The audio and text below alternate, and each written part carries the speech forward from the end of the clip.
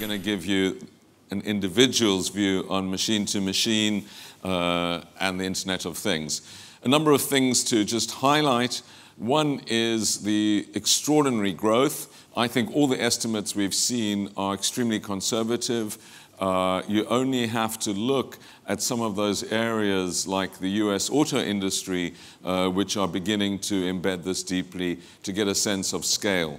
And I think it's in the trillions of sensors, not the billions, which are sometimes talked about only by 2020. The second point to stress is declining cost. We've obviously seen that in radio frequency tagging, and we've seen it in many other areas, but there will be a constant improvement in capability of manufacturing and as well in the distribution and other systems. So I see declining cost as facilitating ubiquitous use in many, many, many different sectors which are currently still in the labs or experimental. Right around the piece, whereas the domination has been in auto and in some other sectors, I see the biggest growth coming in health appliances, in pharmaceuticals, digestible wireless transmitters, a lot of interaction with geriatric care of people that don't have full control over their knowledge of what they're doing, so people with Parkinson's, Alzheimer's, dementia. We will all want our elderly loved ones to be wired and to know when they're doing what, but we'll also want that for our kids, and we'll want it for our animals, we'll want it everywhere. So total sensor devices, and of course we'll want it in the atmosphere to know what we're breathing, and we'll want it in our foodstuffs to know that they haven't passed the expiration date, and we'll want it in our heating for it to know we're about to wake up, and we'll want it in our cooling and everywhere else. So ubiquitous devices, clearly the interfaces will be automated. That's why I prefer concepts of machine-to-machine to those that are sometimes around about human interfaces. Interesting is always when can machines not do what you want them to do, and I have a great group in Oxford, so we have about 350 faculty in Oxford that are working on big mega trends of the future, doing a lot of lab work, so we're doing quantum computing, we're doing many things, but one of the most fascinating projects is the project we're doing on crowdsourcing, on the handover between machines and humans, and pushing the frontiers of machine intelligence and human intelligence. So how do you get the machines to make judgments? How do you teach them habit? How do you embed decision-making in machine intelligence? But then how do you also get the machine to wake you up and tell you when you need to get involved as a human mind? And it turns out that there's a lot of learning in this area, and there are still many, many things that humans can't do. So, for example, our Galaxy Zoo project, which is a machine intelligence project identifying new galaxies, has discovered more galaxies in recent years than in the previous 50 years by developing algorithms which tell the people who are monitoring this when to look at a particular spin on a galaxy to work out which way it's turning. And so 500,000 amateur astronomers around the world are now providing a crowdsourced free research assistant to do this. But it doesn't only apply to that. It can apply in many, many other areas. So the identification, early warning signals on pandemics. Machines will tell you how many Kleenexes are being bought around the world, or aspirin in a particular locality at a particular time, obviously geocensored, but they won't tell you whether it was just because there was a particular constellation of herding that happened, or whether there's really a pandemic happening there. The same is true in finance. Everything, of course, in finance is data-rich. It is the most data-intense of all the global systems, much more than health, much more than many others. And yet what we've seen in that is the inability to drink from the fire hydrant. So it was not the lack of data that led to the financial crisis. It was the lack of interpretation or the failure to understand the structural shifts in the nature of that data. Very interesting that you have the most sophisticated bodies in the world playing with this data. IMF, BIS, Fed Reserve, SEC, and all of them in the UK, the Bank of England and Treasury. These are the most sophisticated institutions in our arsenal to interpret data. Complete failure to interpret it. So what happens? How do you interpret breaks? How do you understand nodes and networks? Complexity, and how do you drink from the fire hydrant of data is absolutely essential.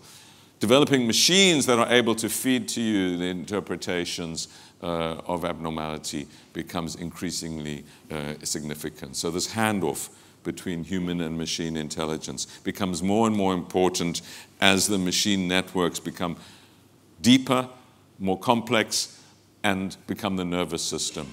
So when a machine is operating your body or interfacing with your body, you really want to make sure that the handover to you is right, or the handover to the experts, if it's someone who's not in full control, is absolutely right. And that is true generally of the sensor network structure. So security becomes important as well. That one big headline is machine-human handover as a crucial variable, and how do you develop it? The other is integrity of systems and security. This is everything from the physical integrity to make sure the system operates effectively. We know that there's the distribution of failure of machine parts. This is a manufacturing as well as other errors that lead to that. So we know that there's machine failure inherent. The more machines you have, the more failure you will have. But we also know that there's a whole lot of other reasons related to interfaces, related to energy disruption, related to corruption of various forms, and of course criminal, cyber, and other threats that lead to machine failure.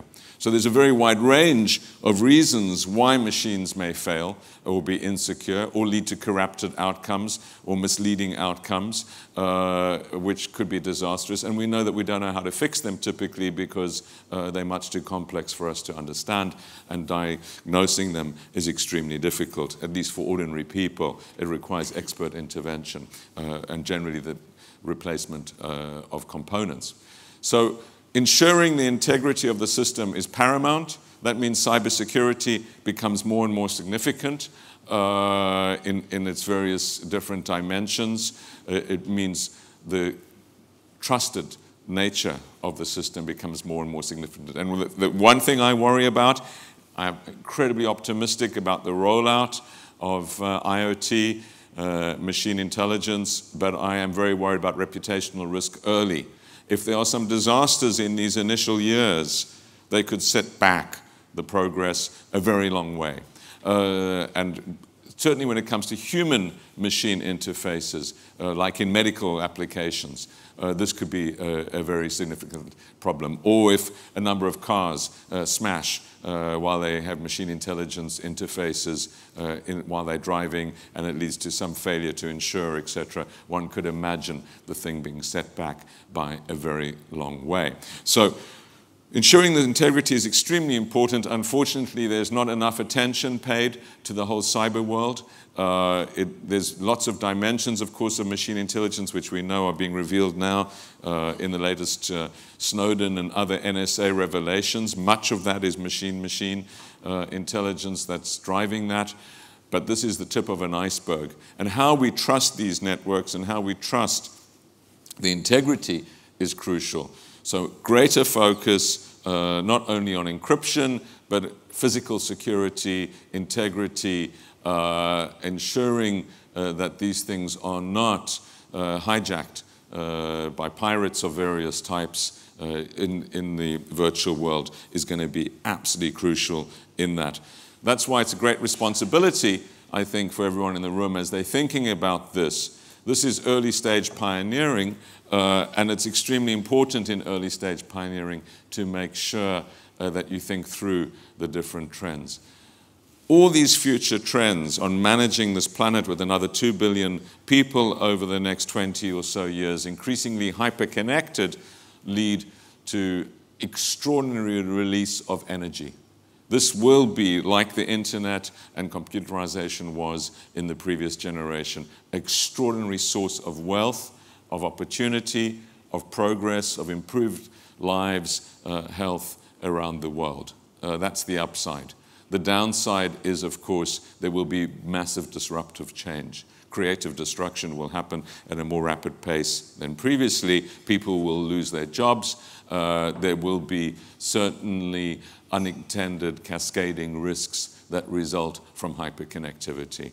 How we manage those and how society perceives them so it doesn't start over-regulating, rejecting change, slamming the doors of progress shut and seeing the technological changes as a threat rather than opportunity is going to be absolutely crucial. So a big responsibility to try and think through these things, not only from a technological, business, profit-seeking perspective, but also from the perspectives of politics, economics, ethics, and other dimensions which are all embedded in this. So my hope is that we can have many more of these conversations, because it's exactly these sorts of conversations which are going to pioneer the way for massive progress in the future. Thank you very much.